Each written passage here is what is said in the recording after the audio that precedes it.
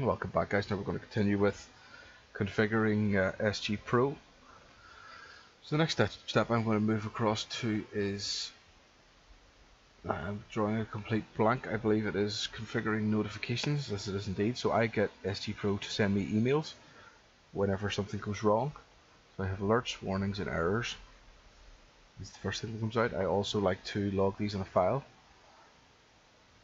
I go a wee bit more in depth on the file, so it means I can look back and see various things like auto meridian flips and things like that. I can check those, and that's very, very useful. I'll just click this settings.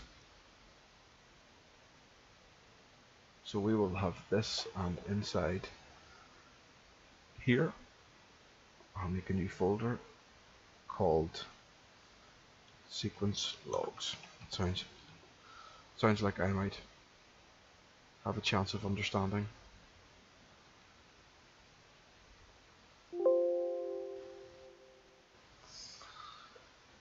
Okay, not entirely sure what that was about. Text file path. I don't think I need a text file path. Yeah, that's right.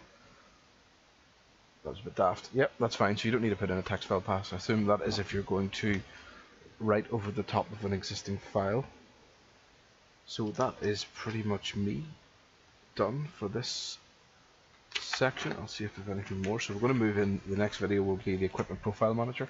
So I'll start a video of itself for that. Thanks for listening.